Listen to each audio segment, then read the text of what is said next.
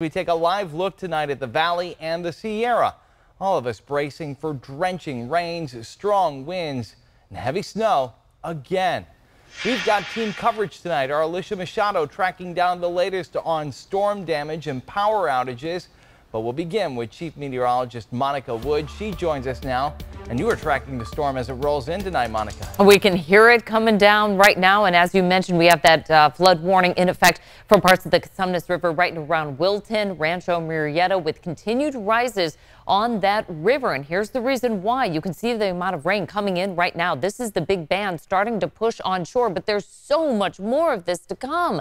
This is just the beginning of what we're going to be dealing with all night long with wind and rain. Right now, the winds are fairly calm in some areas, but they are starting to pick up at about 15 to 20 miles per hour. Again, just the beginning. In about an hour, we'll really start to hear those howling through the valley. High wind warning in effect until tomorrow afternoon with wind gusts up to 45 to 65 miles per hour. And this is all going to be hitting on the heels of all that damage we're still cleaning up from. So many people still without power. More possible tonight through early tomorrow. Here's the winds at 1 a.m. starting to funnel right through the valley. They will increase by about 4 o'clock. We're looking at wind gusts closer to about 45 to almost 50 miles per hour, hitting their peak right around 6 to 6:30. Elk Grove expecting a peak wind gust closer to about 50 to 55 miles per hour. We'll finally start to see some of that part of the storm winding down by the afternoon, but the rain will continue.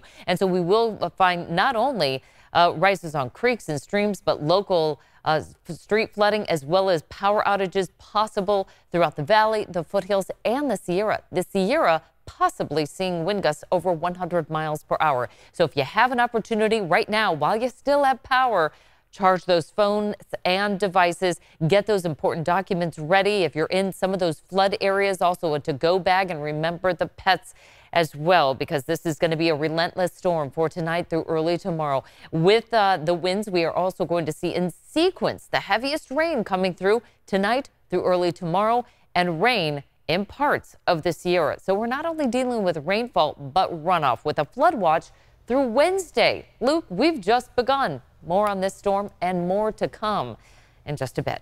Yes, Monica, some scary hours ahead of us. What the? This is how things looked on Sacramento Avenue in West Sacramento last night as lines sparked and popped. Hundreds of thousands of people plunged into the dark overnight, some still waiting for the power to return. PG&E still working to restore power from last night's storm as well as the New Year's weekend storm. You can also see thousands of customers waiting for the lights to come back on, and more than 300,000 SMUD customers lost power last night. Crews have been working all day and night to restore power. 52,000 people still in the dark. And ABC 10's Alicia Machado joining us now live from Sacramento with more on the repairs and the damage done. What are you seeing right now, Alicia? The rain has already started, but the worst of the storm still left to come. SMUD says the last storm caused extensive damage throughout their areas, knocking down power poles and bringing down trees, damaging some of the lines. SMUD crews are working to repair damages before the storm gets worse.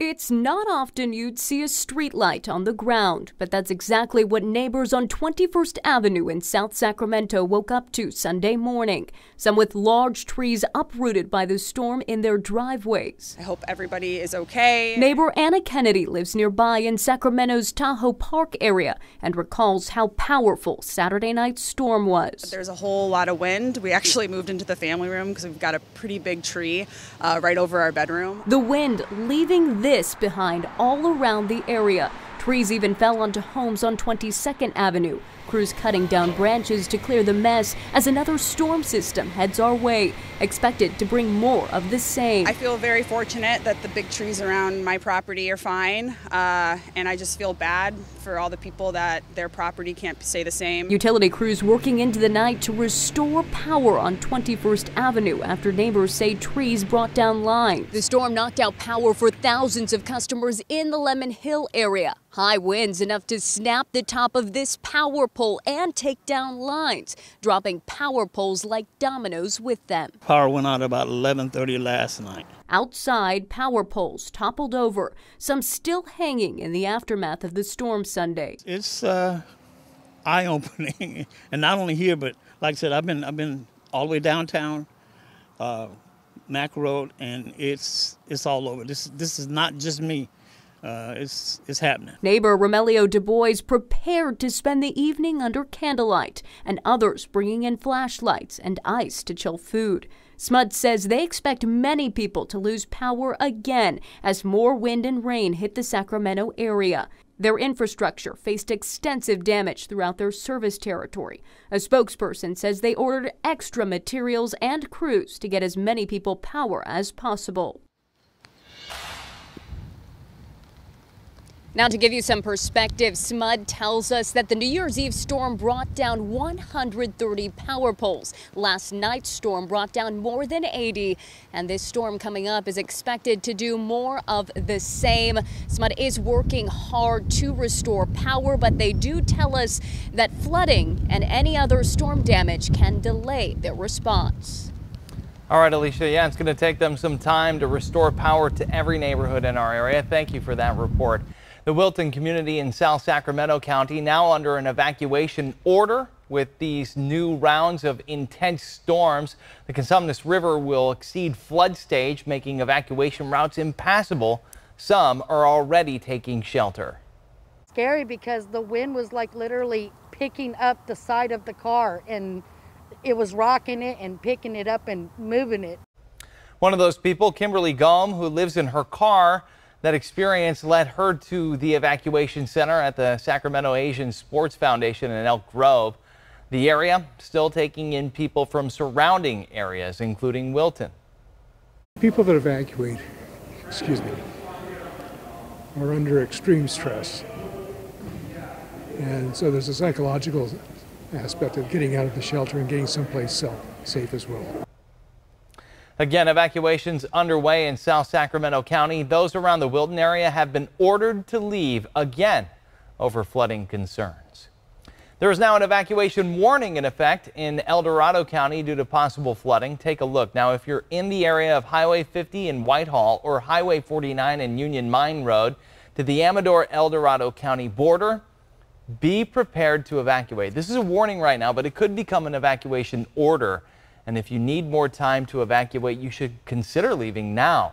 And this from the Sutter County Sheriff tonight. An evacuation warning has been issued to the residents of the commercial trailer park Lovey's Landing on the riverside of the Sacramento River levee.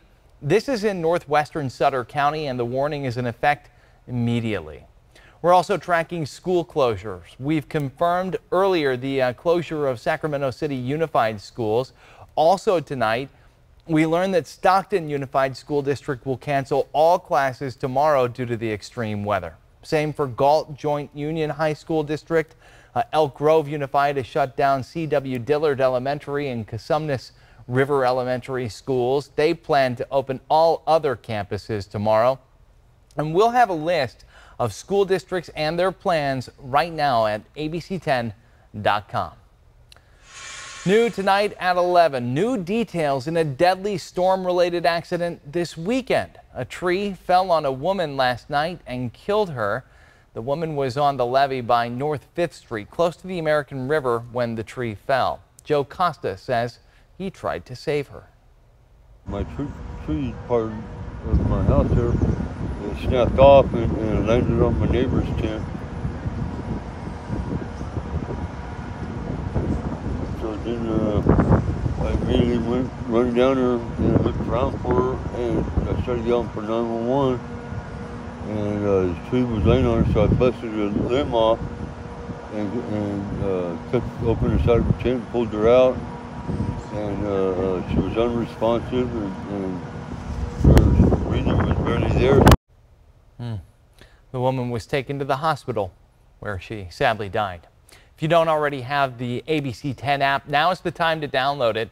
The app is free, and it will send you alerts on important weather updates for your area.